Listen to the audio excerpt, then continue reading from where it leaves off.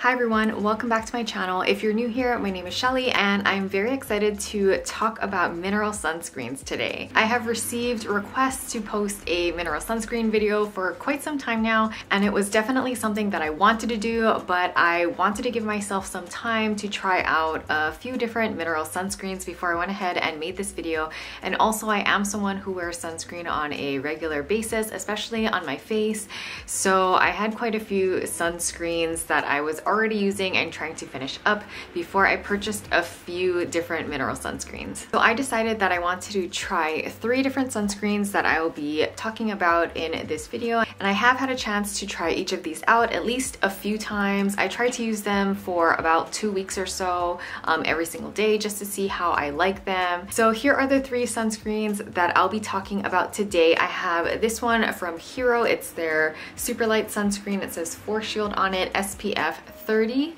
This one from Kinfield. This one is their Daily Dew Sea Kelp Moisturizer Plus Sunscreen, SPF 35. And this one here is from Dr. Jart. It's their Every Sunday Mineral Sunscreen in SPF 50. So I did make a short list of a few items I'll be covering for each of these sunscreens in this video. So first I'm going to be talking about price point, then we're going to go into packaging and the size of the product, like how many fluid ounces you receive, what the SPF level is, how I found the product, and my overall thoughts about how I liked each product. So the first one I'm going to start with is this one by Dr. Jart. This is actually the first one that I tried. So I picked this one up from Sephora during a Sephora sale with some other items so I could get a discount on it. And so going right into those few items that I mentioned. So as far as price point, the Dr. Jart Every Sunday Mineral Sunscreen is $40. This is a 1.69 fluid ounce container. As far as the packaging goes, I would say it feels really solid and high quality. To me, this packaging feels super sturdy, and I really like how the lid locks into place like that, so you know it's securely closed. I definitely would feel safe traveling with this, putting this in my bag, and I wouldn't be worried about the cap coming off and sunscreen going everywhere. And this is an SPF 50 plus. I usually buy sunscreen somewhere around 40 to 50 SPF on average. I'd say that's typically what I end up purchasing. So this is pretty right on track with something that I would purchase. On the back it says active ingredients are zinc oxide and titanium dioxide. So I will just show you on the back of my hand what this sunscreen looks like. So as you can see, it is a white consistency. I feel like I didn't have any issues rubbing this in to my skin on my face. You can see that it rubs in pretty nicely. There's a little areas that had a little bit left that I need to rub in, but yeah, this is what it looks like on the back of my hand.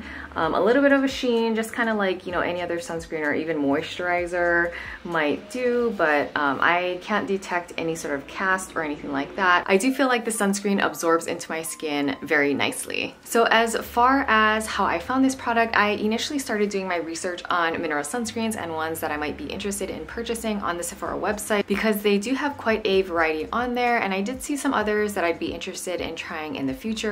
And Dr. Jart is a pretty popular brand, I would say, based on what I've noticed on Sephora, and I have been interested in trying some other Dr. Jart products. It's just that I haven't gotten around to doing that just yet. There's a moisturizer that I'm curious about. I just kind of feel like there are tons of beauty skincare products out there, and I just kind of get distracted. Sometimes I have a hard time choosing what I want to try next. I feel like that's probably something that happens to a lot of us, and so that's just the reason why I haven't tried any Dr. Jart products until now. I was like, this is a great opportunity. I want to try out some mineral sunscreens. Dr. Jart is a brand that I've been interested in trying, so why don't I pick up their mineral sunscreen and see how it goes. So my overall thoughts about this particular sunscreen is that I felt like this sunscreen felt very familiar to me. I have definitely used other very similar consistency sunscreens in the past, ones that look like traditional sunscreen that come out of the package in sort of a white creamy consistency. I feel like generally in the past it was something that I was a little bit nervous about. I'd want to say maybe 10 years ago that was not really a sunscreen formula that I would have gravitated to or purchased.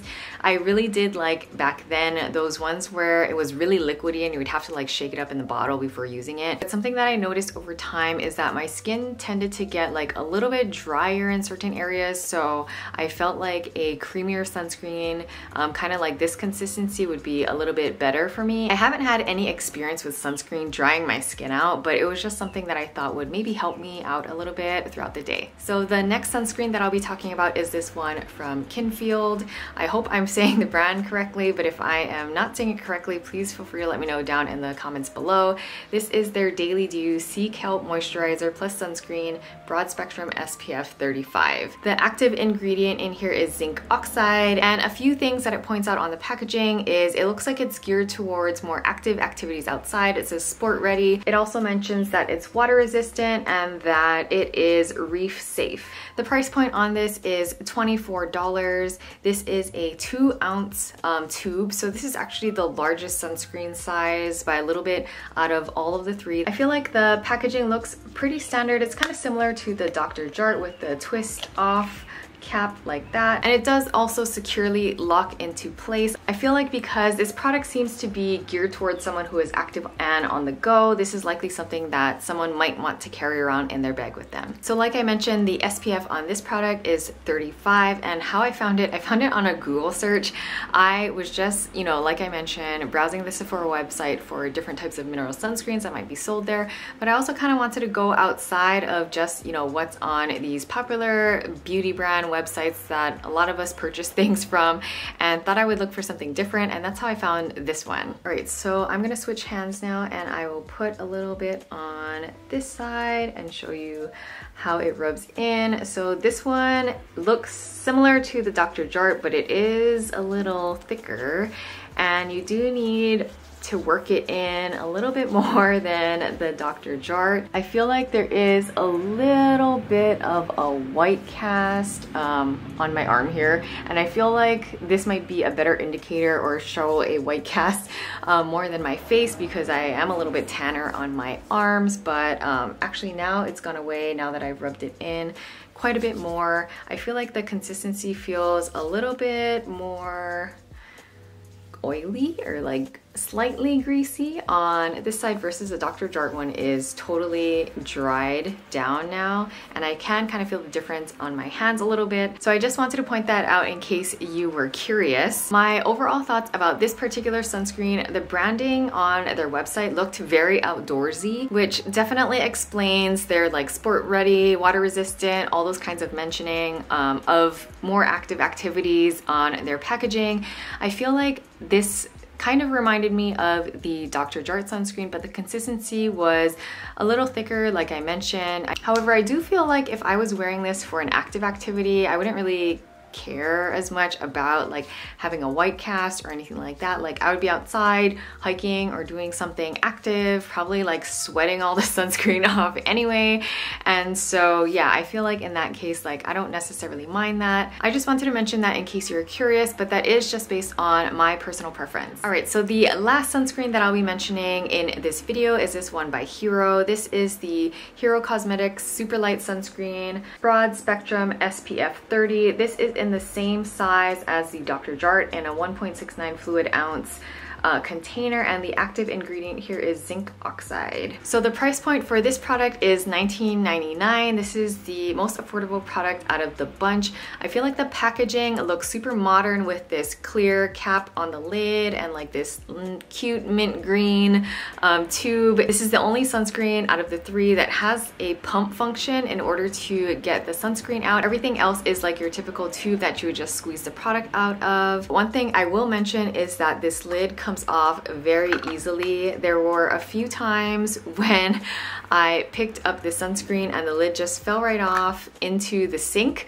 So that's just something that I want to mention. The lid is not super secure. I'm not sure that I would trust to put this in my purse. This lid doesn't stay on too secure. You can very lightly just move it around and it comes right off like that. But I do feel like it's okay if it's just kind of like sitting on your countertop or in your vanity cabinet area. So I think I already mentioned that the size of this is a 1.69 fluid ounce, just like the Dr. Jart. SPF is 30, and how I found this ads on social media. I feel like I've been seeing this brand talk a little bit more about like little pimple patches and things like that, and so that's kind of what drew me to check it out. I did see this and some of their other products as well, like a mist spray and this other like balm that you can put on your face to kind of prevent you from breaking out from wearing a mask and things like that.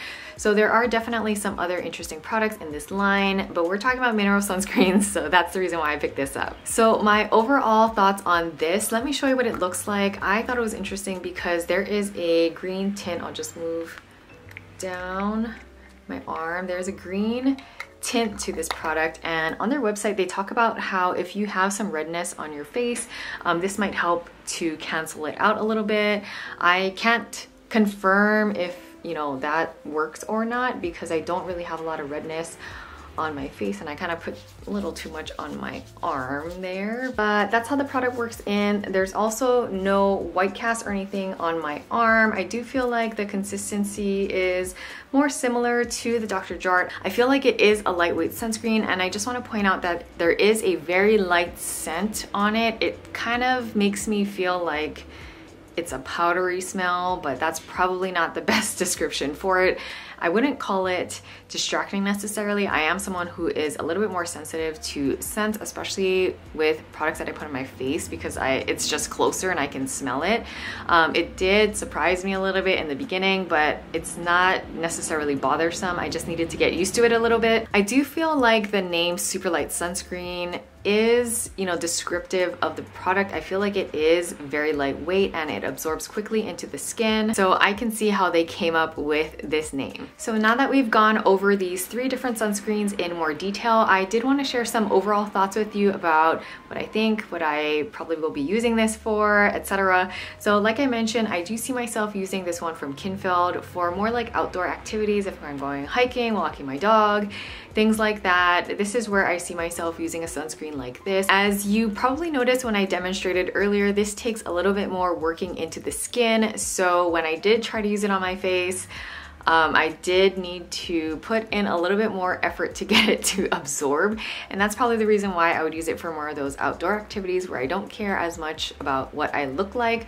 However, I have used these 2 in the office. So I think I mentioned in previous videos that normally on the regular I don't really wear a lot of makeup. The most makeup that I wear is on camera, like right now. So my skincare routine is really what works for me, or does the work for me during the week when I'm working either from home or in the office. And I don't normally use a tinted moisturizer or foundation on a daily basis when I'm going into work. So I have just used these sunscreens on my face directly and did my eyebrows and put on some mascara before going in, but this is all that I had on my face and I felt totally comfortable doing that. Both of these worked really well into the skin and didn't leave any sort of residue or anything like that. I didn't feel self-conscious wearing this into the office. I thought it looked totally fine and natural. Out of all of them, which one would I say is my favorite? It's probably going to be this Dr. Jart one right here. I really like the packaging. I really like the consistency. I did feel like it was my favorite out of these 3 right here, and I think it is more in a line with what I normally would buy because it is an SPF 50 versus the others are 30 and 35. I can definitely see myself repurchasing this in the future, but like I mentioned, I am interested in trying out some other mineral sunscreens as well. All right, everyone. Well, thank you so much for watching this video. I hope that it was helpful and you enjoyed and learned a little bit more about these different mineral sunscreen options that I've tried. I know it took me a little while to get this video up, so thank you so much for your patience and for allowing me to do a little bit more research and take the time to test out these different products before I talk about them, because at the end of the day, I think it's really important to be a little bit more familiar with the items that I talk about before I share information with you all. If you've tried any other mineral sunscreens, let me know down in the comments below. Maybe one of those might be another one I might be interested in. If you enjoyed watching this video, don't forget to hit that like button. And if you want to see more videos like this, please consider subscribing to my channel. Thanks again so much for watching, and I'll see you all next time. Bye!